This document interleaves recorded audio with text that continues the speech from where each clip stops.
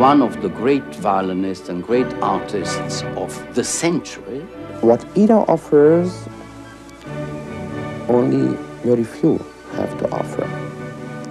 And this is the profoundest and deepest feeling she transmits through her instrument. I think she is one of the very greatest violinists. I have my own opinion how violin should be played, and she is just my player. She's in the top, for me, 2 or 3 of this century.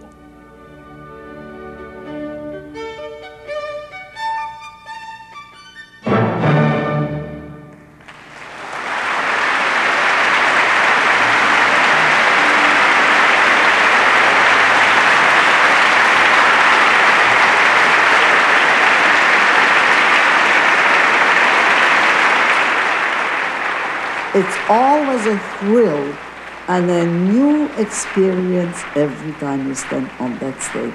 It's as if you had never played before, because every concert is different.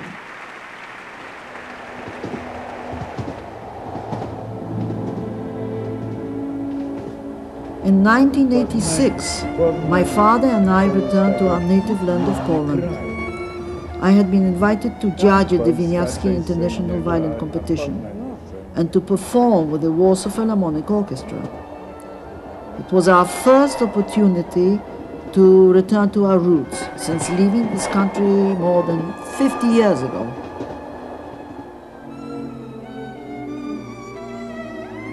I was born in the small Polish city of Chelm, not far from the border with Russia. This is the first time my father and I have seen Chelm since we left here in the 1930s. It was here that one day, when I was 3 and a half, I said to my mother that I wanted to play my sister Alice's violin. My mother said, "Don't you dare take Ala, as she was called in Poland, as violin." But I did not listen. I went up to that high table, I picked up the violin and I played. Well, my mother was shocked. When I came back from school in the afternoon, she was playing the violin. And I just couldn't believe it, because I knew she never held the violin in her hands, because I wouldn't have let her touch it. A couple of hours later, my father walked in, and my mother announced to him, "Look, Nathan, Ida is playing." She said, "Dad, she didn't let me go. I want her to play for you something. Well, when you play, whatever you sing for me, I will play for you." So I don't remember what I was singing, but I started to sing, and she immediately started to play. That was like a dream come true to him. All of his life he wanted to be a solo violinist. Didn't work out, and he hoped that one of his children would be able to play. I said, "No, I can't believe my own ears." I called up that Dobkowski. He was my friend. He was a good fiddler. It was such a remarkable feat. I'll never forget that. I said to Father, I said, "Look here, Nathan, you have a gem. Maybe you don't realize that. Well, this little kid," I said, "if you take good care of her, if you don't neglect her, will be a fine violinist someday. This is the one to take care. Now tell her what to do. She needs a special man." I said, "But there is one I know of in Warsaw. And his name is Professor Michalovich." And so we went to Warsaw in the spring, the whole family. Here, as a small child, I played the Wieniawski Violin Concerto in D minor.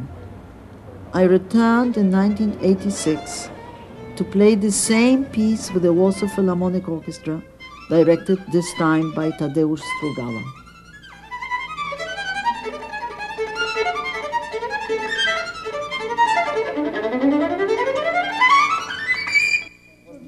I was touched when, before going on stage, I was greeted by Kazimierz Wielkomirski, who conducted the orchestra when, as a child, I played this concerto here so long ago.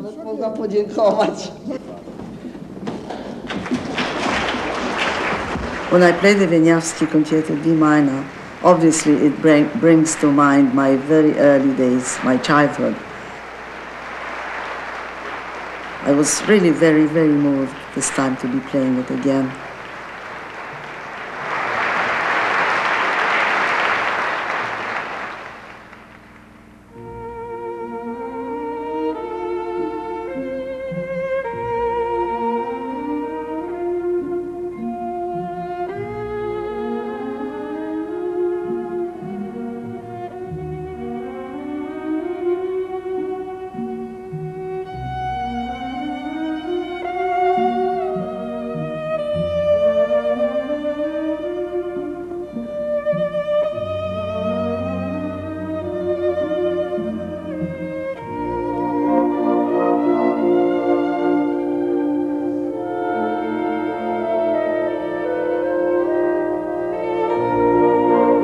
As far as I can recall, our life in Warsaw was very, very modest.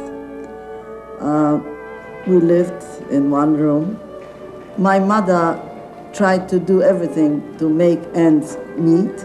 She worked very, very hard. So did my father. The main thing in my life was my family. And I was happy that we were all together. That meant everything to me. I didn't notice the penury. All I noticed was the love, and we always had enough food.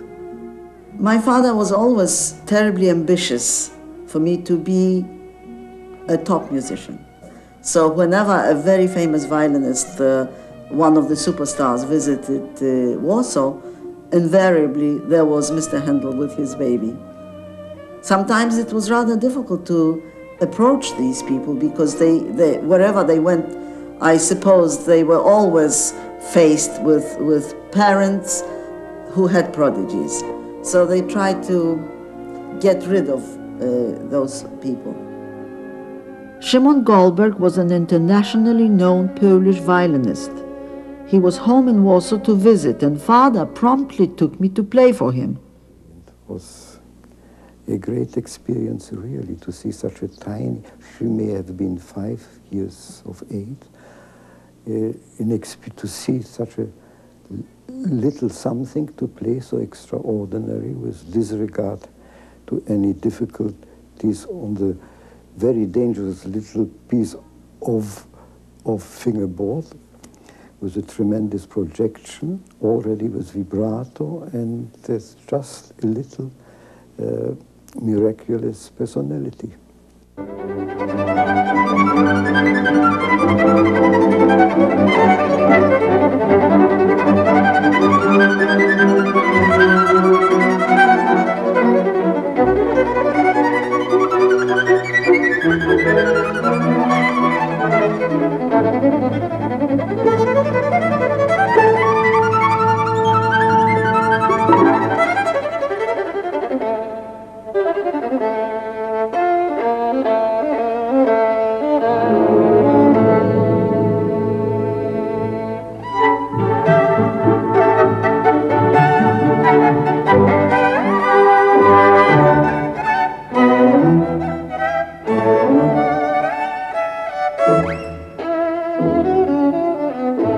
My father's idea was actually Joseph Szigeti.